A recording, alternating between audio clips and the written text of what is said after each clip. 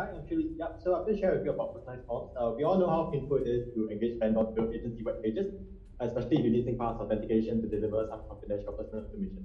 So personalized forms is an experimental feature building on the current product forms. The idea is to allow public officers to use existing infra to quickly spin up secure web pages with Singpass authentication. So how this works is really simple. The public officer uses the forms infra to design a web page, and that allows you to drag and drop functionality to create content. And with this feature, this web page is then integrated with backend agency APIs, allowing for personalized information to be displayed in the form itself.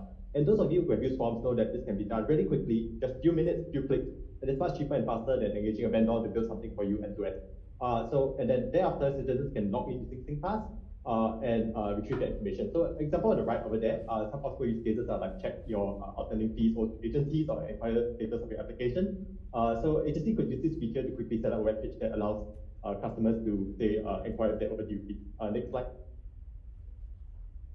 So just to show how easy it is for officers to use, this is what you see from the admin console in the backend. Basically, you just need to create an API field, key the details, and then you're set. So it's really a cool feature. Yeah, that's all. Thank you.